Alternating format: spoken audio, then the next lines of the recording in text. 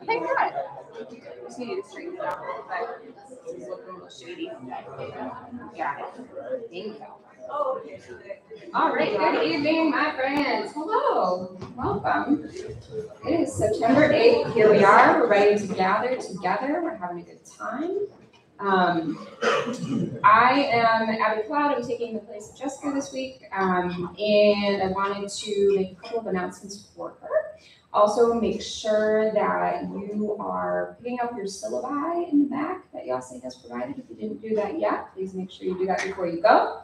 A big reminder, next week's chapel is actually in the Wolf Center. Okay, we have a very special guest, Desiree Cooper, that's going to be here, and that will be in the Donnell Theater in the Wolf Center, which is the Titanic building that way on campus, okay, over by Kreischer and the Fine Arts Building. So make sure that you go there next week instead of coming here. There will be a sign-in sheet outside the theater to get credit for that attendance. This is a premier campus event, so it won't be just us. There'll probably be other people from around campus. We'll also have some of our books for sale next week, which is really exciting. A reminder also that if you have change of major and minor forms, you can turn those in to me or to Jessica, just fine. Some of you have already done that, so that's great. But if you need to locate me to do that, you can. If you lost some headphones last week, they are in Danielle Birkin's office in East Hall. So she's got them right there for you. You'll need to bring your ID and be able to describe them to her in order to claim them. So you won't have any mysterious headphone covers.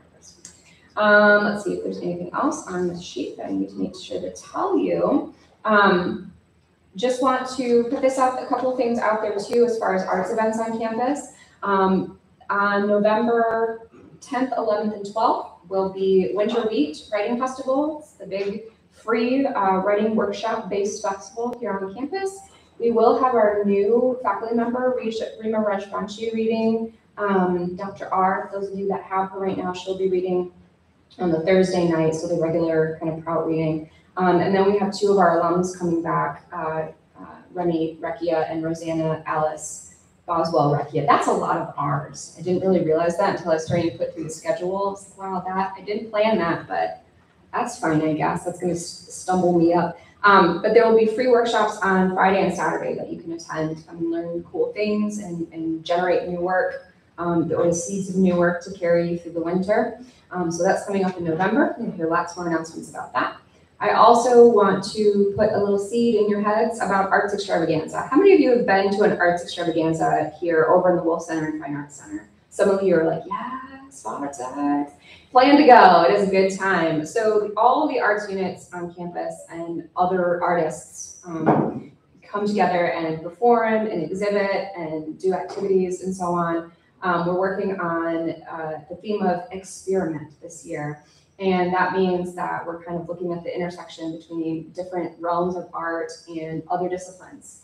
The artist we're working on, I'm really hoping will come, is awesome. She does a lot with like biological renderings in artwork, and we'll do some activities around that as well. So if you are any type of artist, and of course you are as writers, but if you have other arts interests also, there will be a call for artists coming out probably next month, early next month. So be watching your emails for that, because I'll make sure that Danielle sends something out about that. It's going to be pretty exciting.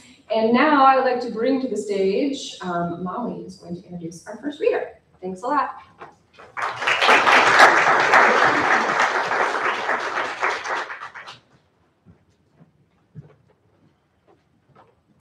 Hi, my name is Molly. For those who don't know, I graduated from the MFA program last semester, and I'm lucky to be able to introduce our reader, Yassay Masango, a second-year fiction writer. Yassay is one of my most trusted allies in writing and in life. Not only was he the sole inspiration for the title of my MFA thesis, but over the past year, he has become family to me. My personal admiration for him aside, anyone who's spent more than 2 minutes with Yassay knows he's one of the most dynamic, determined, stubborn, but also most passionate and well-read humans that you'll ever meet. His dedication to his writing is truly unparalleled, widely famous for saying things like, "I can't hang out tonight, I'm thinking about my book." Yassay's current novel in progress, which you'll hear a chapter from tonight, tells the story of the political repression and violence that took place in Cameroon in the 1960s. Clearly, this project is a massive undertaking, but with his nearly 20 years of military service, deeply held personal convictions, and nuanced intercultural and linguistic knowledge, Yassay is uniquely positioned to be up to the task. His work clearly reflects that, as he has a special talent for conjuring vivid imagery, tender relationships, and complex social and cultural dynamics in his work. Yassay's work has been published in Brittle Paper, the Fitchburg Sentinel, the Hot Gen, Route 2, and Malarkey Books. He's multi-talented in all genres, and a fellow writer I'm in awe of every single day. Also, it's his birthday on Saturday, so if you talk to him after this, make sure to wish him a happy early birthday. Please join me in welcoming Yassay Masango.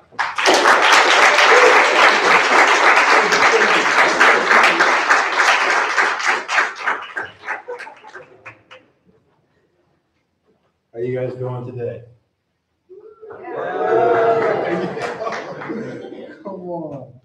All right, so I'm going to be, the first thing I'm going to read tonight is from my book I'm working on. It's called The Maquisard of Mount Coupe. That's a working title. It could also be The Rebel of Mount Coupe, but they're basically the same thing. And it took place in Cameroon in 1966. It centered around a massacre that took place. So let's do this.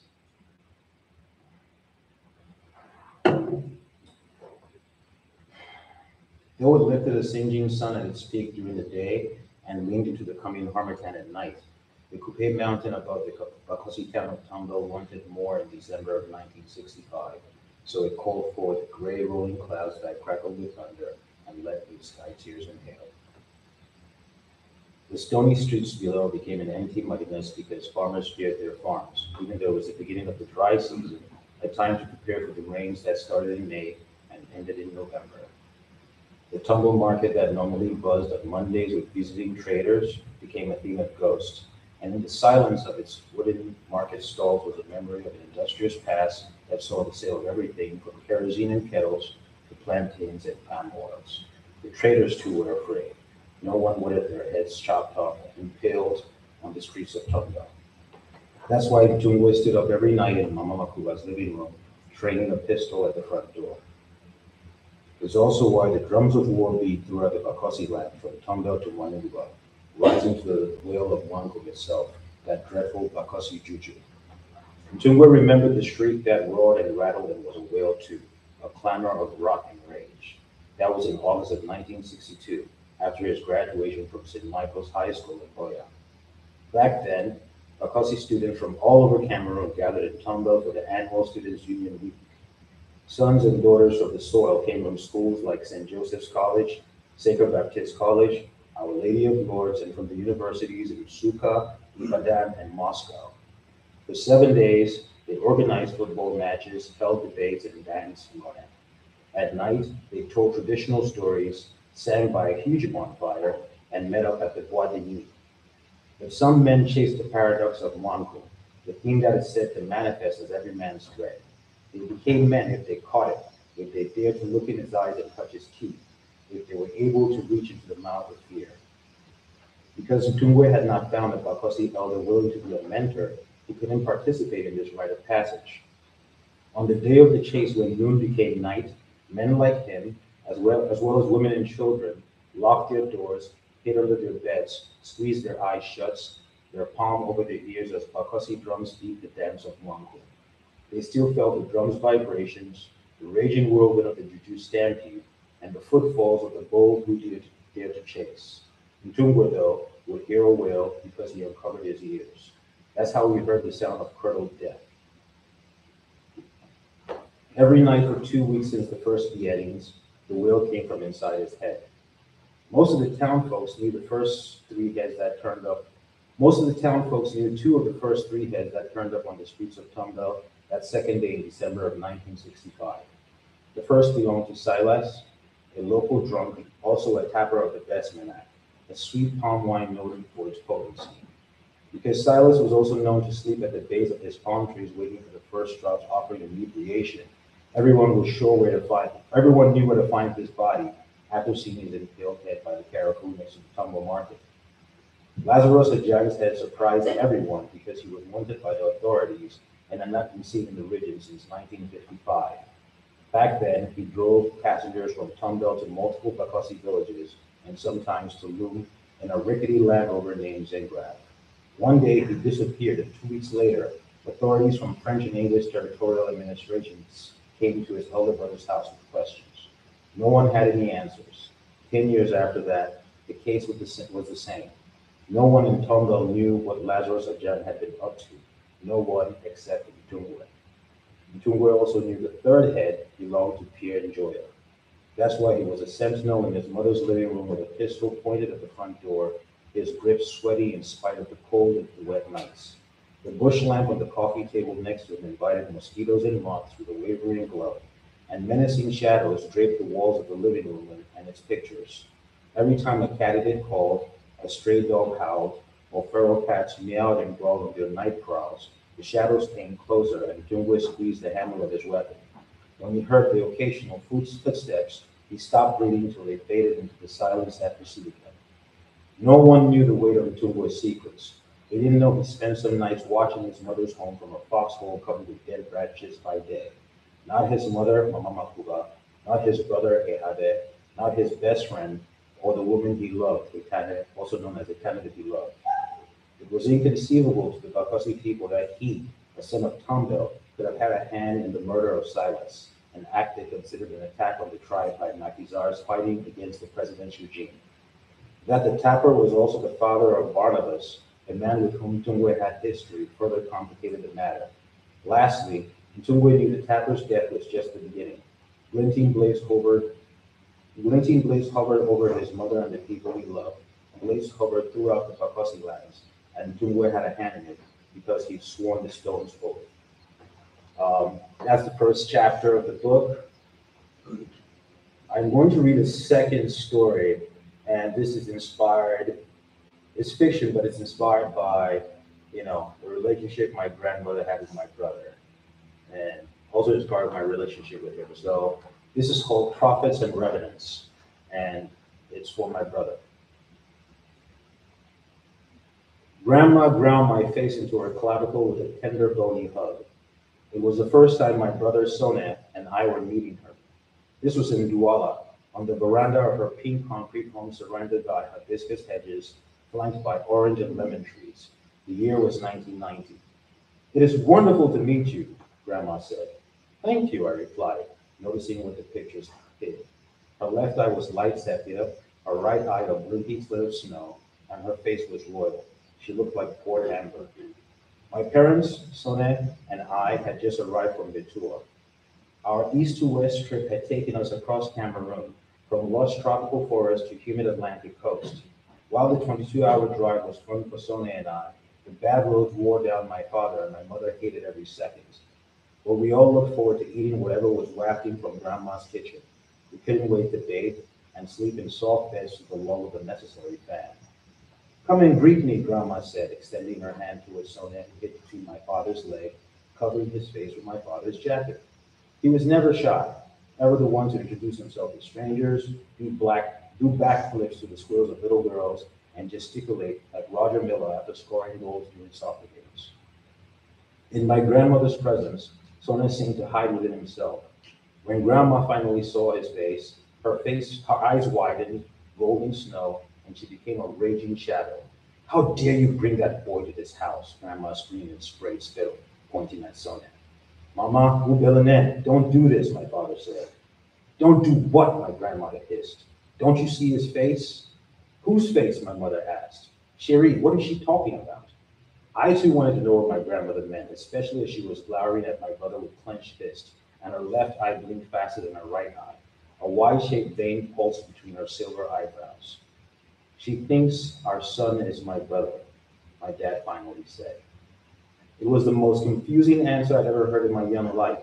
Before I could consider its ramifications, my grandmother started reloading our luggage. A few kids stopped playing football to watch the old woman toss suitcases like pancakes. My father put his hands on his waist and shook his head. My brother rubbed Sonia's head and broke into laughter. Here is a key to the other house in Bonandela, Grandma said, handing my mother a key. It has been cleaned and I know you will find it welcoming. Mama, I can't believe you don't want to welcome your own son, your own grandson, my grandfather said. Then he got in the truck and started it. The neighborhood came out to witness familiar brouhaha, but no one said anything because they knew my grandmother had 4 eyes. All of you are welcome as long as you do not come with that boy, my grandmother replied, standing in front of the main door of her home with crossed arms. Mama, you cannot be serious, my mother said. Suddenly, her laughter ceased. My daughter, I'm as serious as the day I buried that boy 25 years ago, my grandmother said, pointing a shriveled finger at Sonia. And he knows it. Tears took an unfamiliar path down my brother's face, and I thought my grandmother was crazy. Sonia was named after my father's brother who died in the 60s, and he looked like his namesake. Old friends who stopped by to welcome us to the city of Makosa and Mamiwata swore my mother's son was my father's dead brother, especially when they noticed he was left-handed like his dead uncle. The family album seemed to confirm their obligations. Its pictures of decades ago made me believe someone had photoshopped my brother into a black and white zeitgeist of dull bottoms and big afros. But Sonia shared the same chin and ruthless jawline. Both Sonias shared the same chin and ruthless jawlines, and their lips were always between a snarl and surly laughter. My grandfather's ornamental nose hung under the same eyes of recalcitrant fire. My grandmother said both Sonias were prophets of chaos. One day I refused to let your uncle go play football in the rain, Grandma told me 2 weeks later as she sat on her veranda and cracked a goosey while I packed logs of firewood against her outside kitchen. My father said it was one of my chores, but I had to go alone because she was intractable and believed every voice in her head. And, I asked, still angry at her for being a raging shadow towards my brother. He cried and I laughed at him, Grandma said. But then he said, I'll cry when the sun goes down. And did you cry, Grandma? Yes, I did, my grandma said, lifting her right hand, a wrinkled paw with 4.5 gnarly digits. Her index finger, smaller than her pinky, wriggled like a lava before chrysalis. That was the day I sliced off my finger peeling plantains. But anyone can have an accident, Grandma. Yes, but not everyone can promise their mother tears in the morning and die at night. That was the day he died? That was the day he died, Grandma said, on your father's back while he carried him to the hospital. And you think my brother is your son? I don't think so, Grandma said. I know so, and I know he's come to finish me off, that snake of a boy. I was sure my grandmother was crazy. 2 months later, Sonia and I started school at the Presbyterian Primary School in Douala. In no time, he was scoring goals, doing backflips, and gesticulating like Roger Miller, that indomitable lion of Cameroon. Every day after school, we met with classmates in the neighborhood and played football on the sandy streets of Bonaberi. On one such day, our game was interrupted by a Tupari shepherd and his herd of cows, a moving wall of muscle, hooves, and horn. One of the lead cows, a white one-horned bull, bellowed like a drumbeat of fire, adding to the threatening cacophony of stumping hooves. Sona and I and the kids we were playing with gathered by the side of the road, next to the small store that sold newspapers, candies, cigarettes, and condoms. Meanwhile, the two Korean man's herd shat on our football field, and Sona stopped juggling because he started smiling. What is the matter with you? I asked, and our playmates stopped passing the ball between ourselves. The white cow was coming, Sona said. It was typical of Sona to say cryptic things that confounded my father, my mother, and me. He woke up one morning and said, "There is no God but I am it," prompting my mother to dig through our Bible all day because she said it may be a little scripture to decipher. My father just shared Sona's declaration with his friends while they drank palm wine. "Your son is either a genius or the Antichrist," they laughed. We too started laughing when Sona said the white cow was coming. We stopped when we saw the one-horned white cow turn around with a violent toss of his head, paw the sandy streets of Buenaberry, and charge at us. The entire herd followed. We ran through the streets and the beast gave chase, creating tumult in their wake. Children screamed, farmers threw whatever they harvested in flight, taxi drivers honked, mothers cursed, and the crazed cows trampled as they went, over people and pets, and oranges and mangoes and plums that were on the roadside for sale. In the midst of it all, Soner spoke in tongues and pumped his little arms and feet to the music of his laughter. He laughed as he ran, while everyone was crying, panicking, and cursing the heavens. A few weeks after our bovine encounter, we sat at Atimani's compound eating chocolate and watching the younger kids play and bump into everything and each other as they danced and chased balloons and grasshoppers and Auntie belt Rambo. Her chubby son Sango led the pack of gobbling toddlers. My grandmother didn't come because she knew Sonia would be there. Sango will fly, Sonia announced, chewing on a piece of chicken as if his prediction was a particular taste. What does that even mean? I asked. But Sonia just looked up and smiled as if he'd seen an intimate secret as if he shared an intimate secret with something unseen. There was a lot of food and drink as the children played, and some of the adults gossiped while others danced to Makosa, gyrating to the rhythmic frenzy of Douala music. Then everyone heard my hands scream, and when we turned, we saw Juan None, the king of all birds, carrying Sona in his talons, gliding low across the length of the compound, and the toddler's dangling legs knocked down bottles of Fanta, Sprite, Hennessy, and Orangina, as well as trays of fried plantain, roasted chicken, and vases of crimson lilies. Rambo ran, launched himself through the air, and bit down on Sango's pants, saving the toddler before the bird gained altitude. Someone smacked his thighs in laughter, and tears spilled from the fire in his eyes. That's when I first suspected my grandmother might not be crazy after all. I dreamt Grandma fell, someone said to me one morning as he darted out of bed and slipped into his shoes. And he dashed out of the room into the streets towards our grandmother's house, running like a one-horned white cow was after him. I followed because of his conviction and the need to mediate his presence with Grandma. It was just beginning to get busy as I dodged people walking to work or waiting to take a taxi. The roadside stores were opening up, and the children had just started to trickle into the streets on their way to school, something Sonia and I should have been doing. I finally caught up to Sonia just as he turned onto the small path that led to my grandmother's home, and I yelled for him to wait. It was so real, Sonia gasped. So real. The dream, you mean? I asked.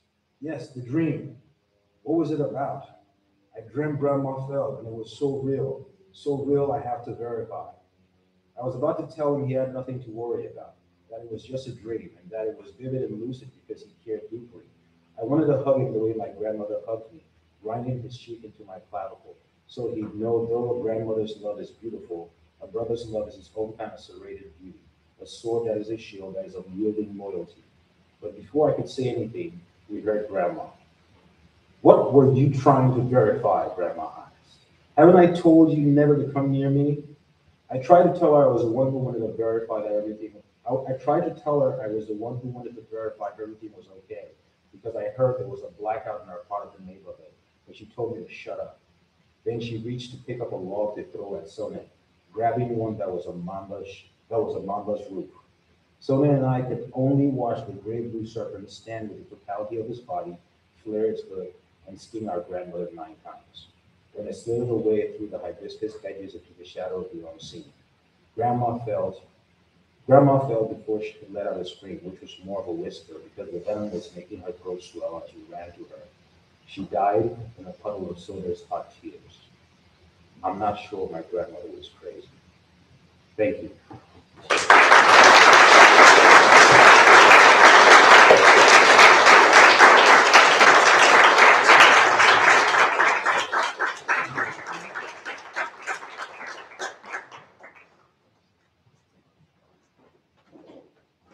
All right, I'm now going to introduce Michael. A round of applause again for Yassay.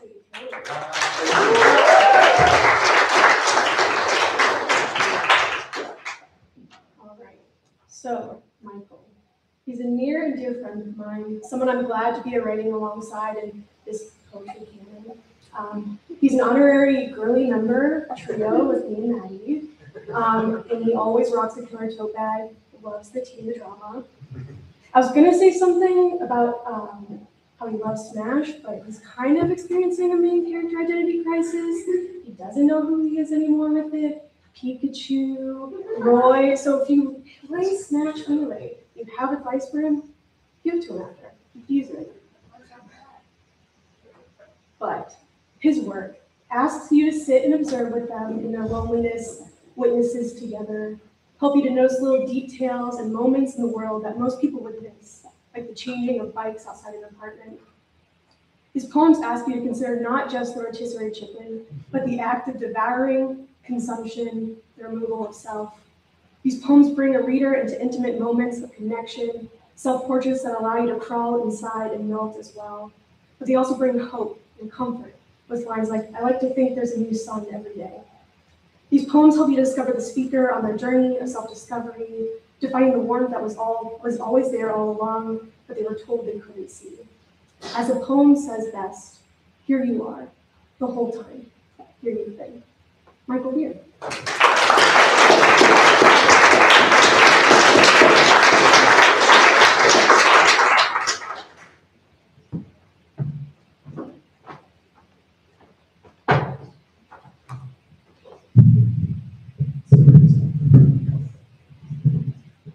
Hello, can everybody hear me? Okay, sweet, awesome.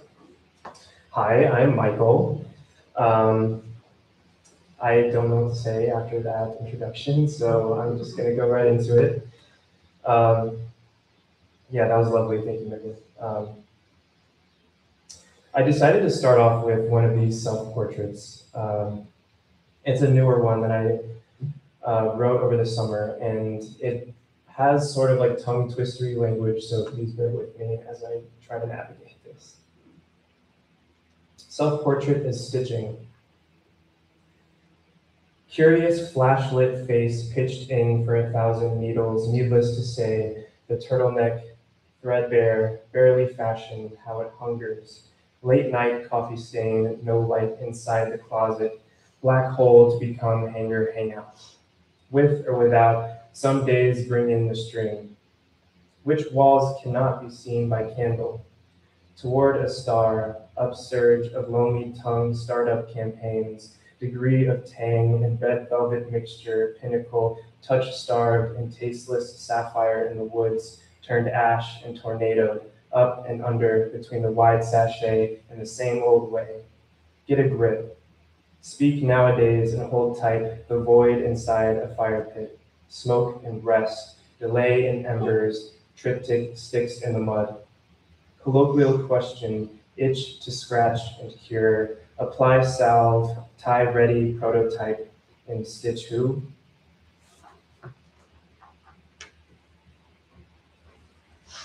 This next one is titled Blue Poem, and it is after Lee on Lee. I wait in a blue hour. A dusk blue light wraps the orchard like a blanket. Rows of blueberries hang like the sapphires in my grandmother's earrings, my calloused hands still indigo from last harvest. She was buried on a blue morning with those earrings, sapphire in life, nowhere in death but the blue shadow of a casket. I wait here, the birds sleeping, blue jeans tumbling in the dryer, and I wonder if those earrings were made with real sapphires.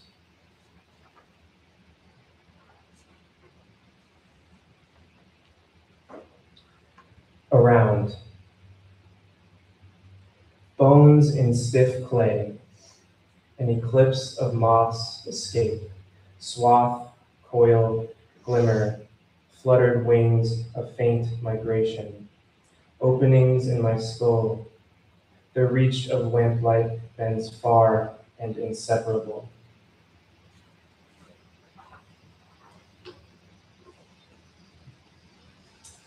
Another self-portrait. This is self-portrait is melting. Sometimes I melt in my own hands, like snow when the winter sun rises and warmth soaks through the curtains. I like to think there's a new sun every day. I keep less and less of myself this way, my body melting in my palms, skin dripping on the tile. The fridge buzzes as if there's something left worth saving. I think I'm a good person most days. The amount of good things I would choose to keep for myself is about a puddle's worth. I don't know how much that is exactly. And what about what a body unmade does to the heart? How the volume of unmaking never changes. The size of my own absence, only cupped hands could measure that.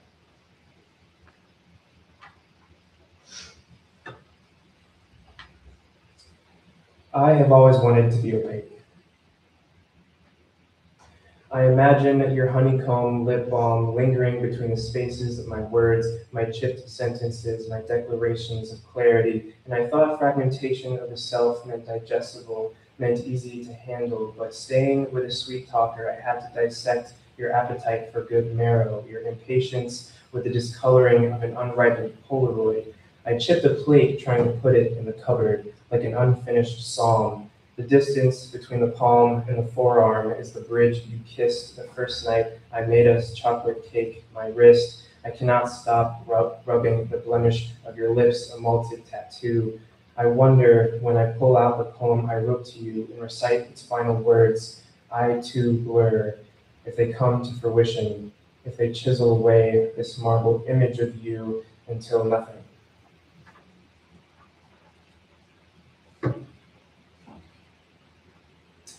Walking to the bathroom with a sore throat.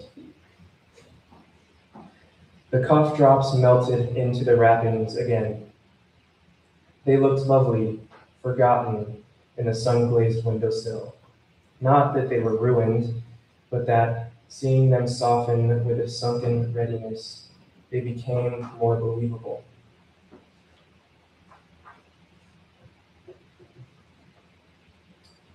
One last smoke with you before I move across the country.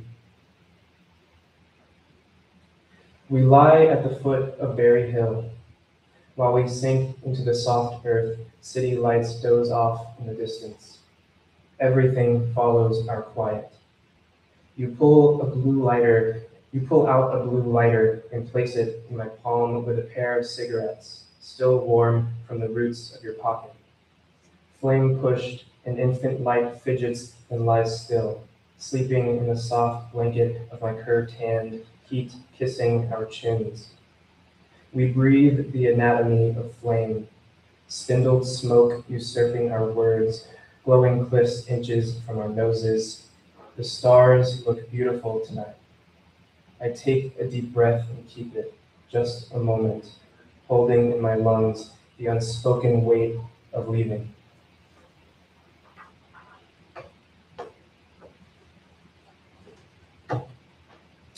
Self-portrait is coughing.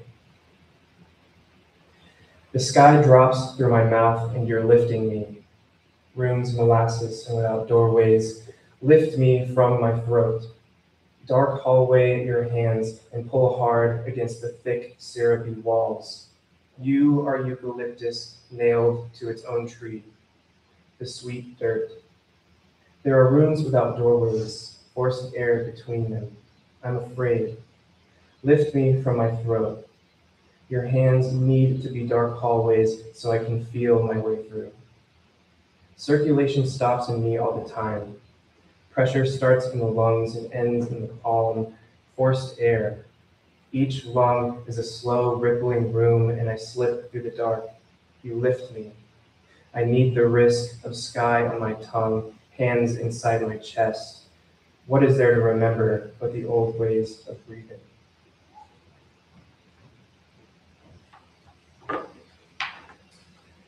Third funeral. In one day, a tree can lose all its leaves, like the night my mother cried to me about another death in the family. Inextinguishable winds blow onwards, outside the funeral home where I saw my first dead body, someone who once knew me. The satin-lined afternoon smothers dry earth. Wind-fallen leaves sink faithfully toward unsettled dust. No wonder we insist on better places.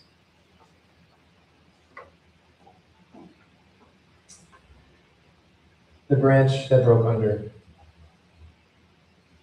The branch that broke under your weight knew more than anyone.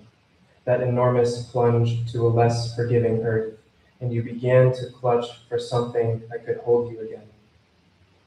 We were boys who imagined we belonged to the times belonging to us. The world raised us in its frenzied cobweb, snatched leaves right out of the wind they danced in. And while I never remembered the morning you moved away, I hated how the wind looked for you in the trees, their deep cello branches. Our choices fell separate through the years, with no place to land except ourselves. How we are found by what looks for us, what is known and what is past knowing, stopping where it begins like love. A love unstranded, had we pulled the ground close to our knees, arms outstretched. We might have been ready then.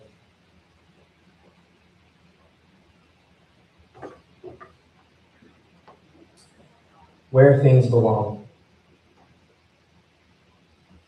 A loose door in the center of an empty room. Telephone cords below the sink. A writing desk under a pedestrian bridge. A shower curtain in the backyard where the grasses edge and the fence gate meet. 2 large cups of coffee bonding at a bar. Stickers anywhere. A clay angel dreading its turn in the kiln. Clouds so low you want to believe the sky is connecting with you by saying, "Here I am," the whole time, "Here I am." The small hand of a grandfather clock clinging to the long hand. A handful of flowers before it becomes a handful of flowers. Music everywhere. A sudden letter from an early love getting lost in the mail. The last page of any book replaced with its first page. A dirt path formed over time between perpendicular sidewalks. A glass heart beating inside an ornamental chest. My body reliving itself through poetry as if to say, "Here you are, the whole time, here you've been."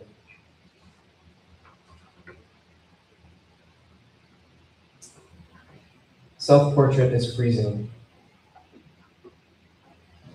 I love the silvery tail of a water droplet, I think. Icicles suspended from the gutter, the unadorned calls of a blue jay. I have been told more than once that I lack density, the tightness of solitude, a bolted door behind my eyes. I pile up all the things that make me knowable, and they freeze into a spike of ice. It hangs off the gutter of my loneliness. A permafrost of fears. In the cold of myself, I am unspoken for. Tell me, this isn't who I am.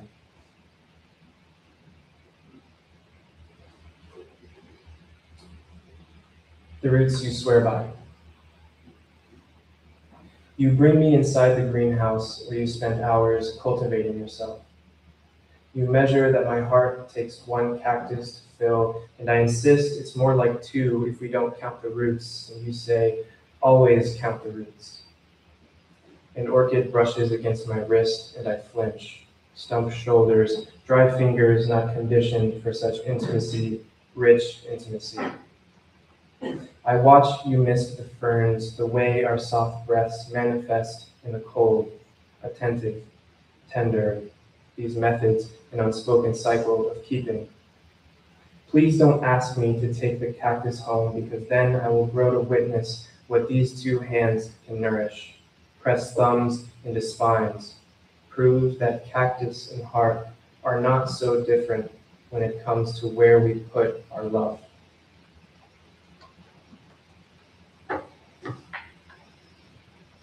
Reparting our shapes.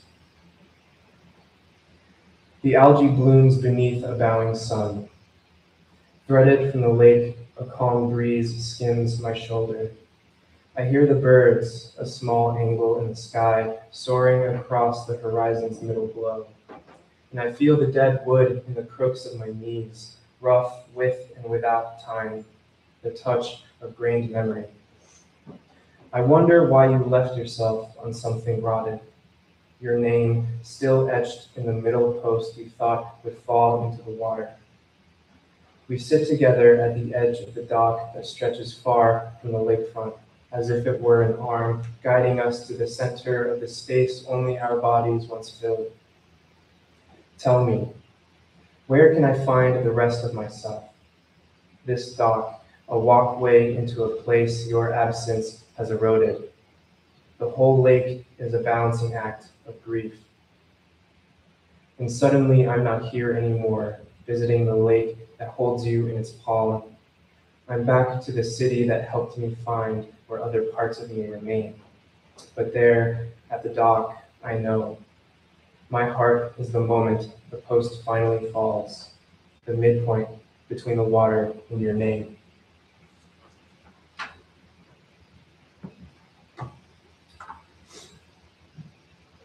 Bones we learn to live without. We migrate to the forest, searching for what it means to be scavenged. There is no forest. I am standing alone in my kitchen, picking clean the leftover rotisserie, tossing bones to the corner of my paper plate, meat gone cold. I breathe alongside the silence, like a vulture who circles too many times before landing. I am no vulture, according to my mother, who lives tired and alone. She aches of sciatica. She aches of reassurance, saying I must leave and forage a life with my own hands. My father, lying in a strange bed, infection eating away his hip. He prays for what is left of him to return from the nursing home. Home is a place I don't know anymore. Hundreds of miles from Tennessee, missing the comfortable laughs as a child, the board games we played after dinner. I am all of one now. Every wall between us echoes a sun-sized hollowness, a spent family barely living, a phone call every weekend, a split from bone. These next two are a little shorter ones. This first one is titled Untitled. A shadow scratches at my feet. It pleads, what is my name? What is my name? What is my name? And so we are tethered.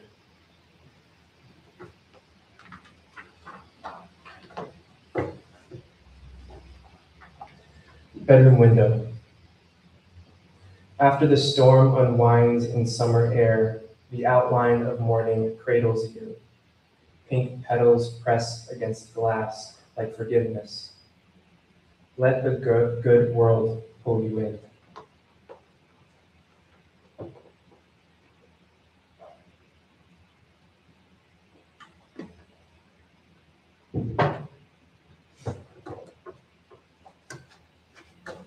This next one is probably the longest one, so two short ones and then the long one. It's called Taking the Gap. Expectation is a thing you build a house around and let it get swallowed by long splashes of ivy. You let it. It doesn't take much because expectation happens as you glance at the bike rack outside your apartment in the alley. The bikes change every so often, and you know they change because there's always someone unlocking to leave or locking to stay. But this time, you see the blue door of your childhood home instead. It swings open, and the bodies of strangers are in the living room laughing. The grass outside is shorter than it used to be. Birdhouse 2 is bare, but birdhouse 1 is still seeded. It's chilly. Autumn leaves are a medium yellow. That place isn't as empty as the way you left it, as it left you. What is a place that leaves? You know, people leaving and people staying means there are places worth going. Blackbirds perch on a thin wire fence and call to each other with sparing eyes. Ivy stretches along brick, reaching up toward a rippling sky. Summer bares its cheek to the city where wind begins. Shadows sing to the alley walls, overfilled dumpsters rot. Yes, you are here, standing at the bike rack, waiting for something to overtake you, something you can call a way through. No, a way with, a bringing. What is a place that follows? Body deep in brick and concrete, new wind, the want to bring this place whole, the people you love, letting this place become a part of you. But you don't know how. You have never known how. It all feels far. It all feels far. They're not the same, distance between and distance apart. One clings to the edge of a rain cloud. The other hollows canyons through the eyes.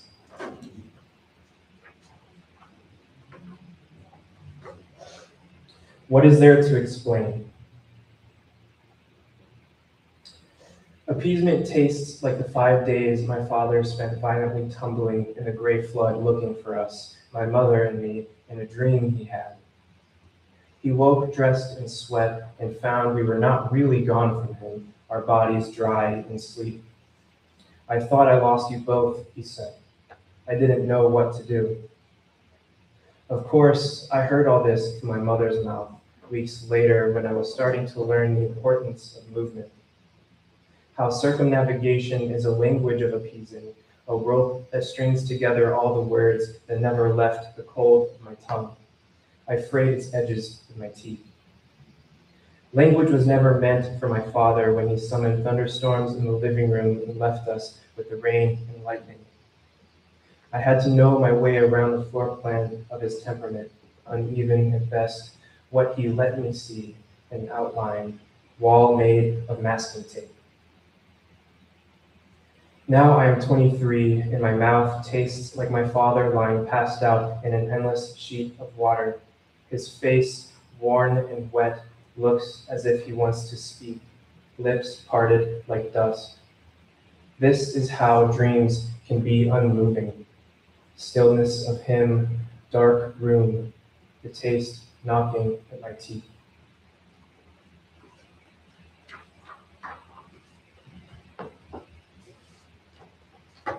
Self-portrait is juicing. I try to follow the squeeze of a lemon, the spill down into glass, snaps of sunrise too sour for any sky. A mosaic of lemons sprawls on the counter, leisure grown into their rinds. I try to imagine every lemon happy enough, like an orchard of self, like how sour is an idea that depends on whether my body knows my body, like the seeds of my identity. My tongue, my heart, my hand wrapped around lemon. Feel the way it demands belief. See how the juice rivers my bottom wrist. The act of this tightened fist is a motion toward discovery, a way of knowing why I am. This next one is titled Philae, and a Philae is an ancient Greek bowl, primarily used for libations to the gods. Philae. Shape my body into a bowl and drink from the shallow collarbone I leave for you. Waiting in the wine sky, the half moon rediscovers us, the doctrine of our bodies. We lie here, offering the world nothing but ourselves. The way your cheek presses medallions in my chest aches. Your breath flowers. A mouth is a measure of faith is a curl between skins, is the night that belongs only inches from our lips is enough. Don't wait until morning for renewal when the bed is made and light turns everything too certain. Think of the gestures that make us endless. Speak if you can. Tell me how prayer is too small for this.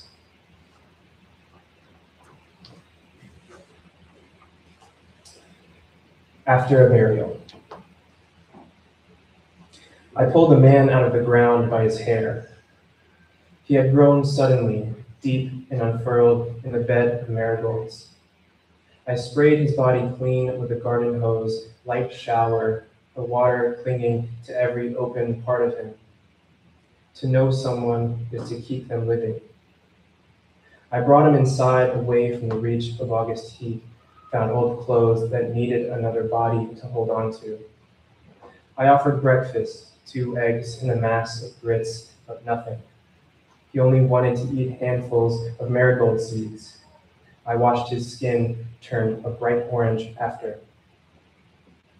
5 days since he arrived, and now the walls of his chest emit a glow, small room of light clouds in his eyes.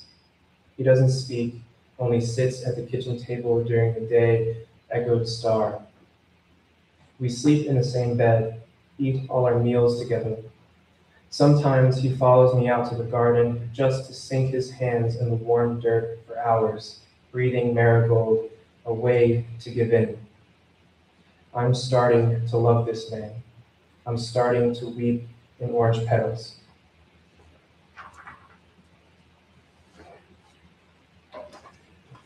Spilling 2. When autumn determines the geography of our footsteps, we will be wrapped in new longing, having given the earth our worries to take around the soft of its waist, and tonight will fade among the moon's spill. The evening sky kneels into night, on and outside our skin, long quest of starlight, pine scent, the forethoughts of rain. Your fingertips, raspberry stained and wanting, they mend new memory, film and lightning.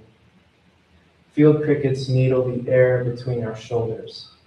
The lattice of a sliced raspberry, wild and sweet, bare as a heart, we sew ourselves open. We reach inside the soil of ourselves, looking for what makes us necessary, and we both come out with arms full of raspberry blossoms.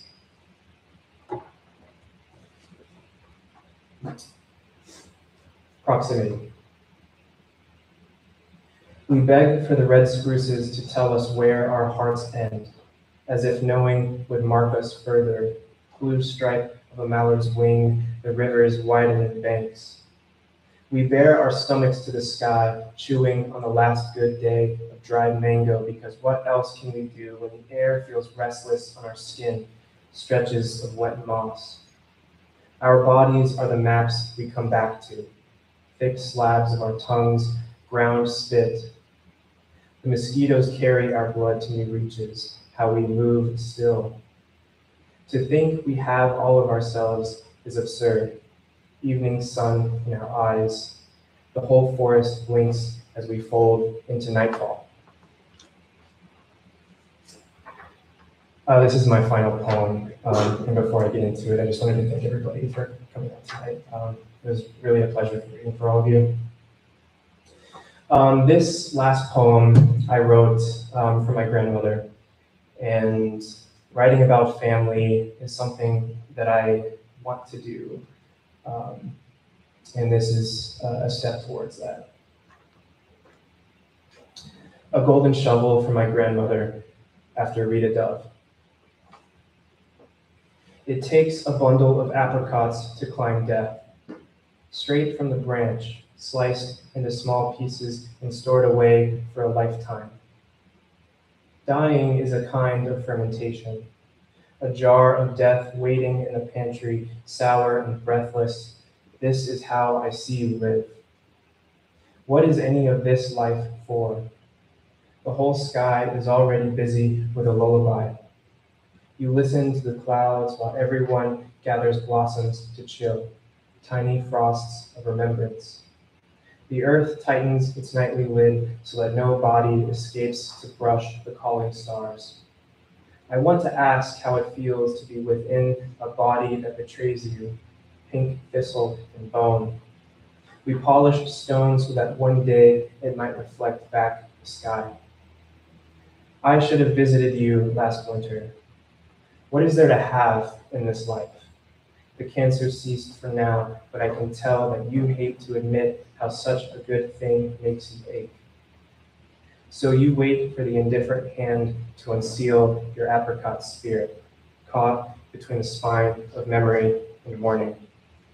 What is a thing left unsaid, lost and a part of us, our trees silent in flower? Thank you.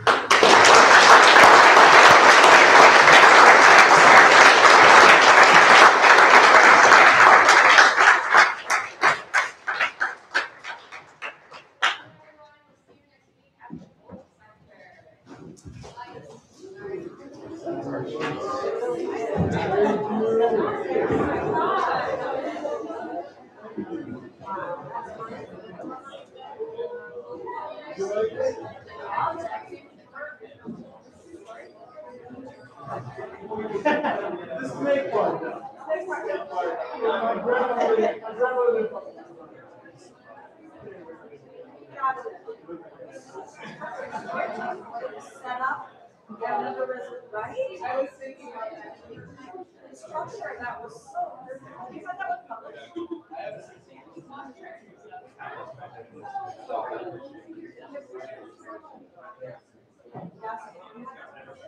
No, I think I'm gonna try. Oh, you will, that's so good. It's like, I'm gonna get the chapter out. It's ready. Yeah. Oh,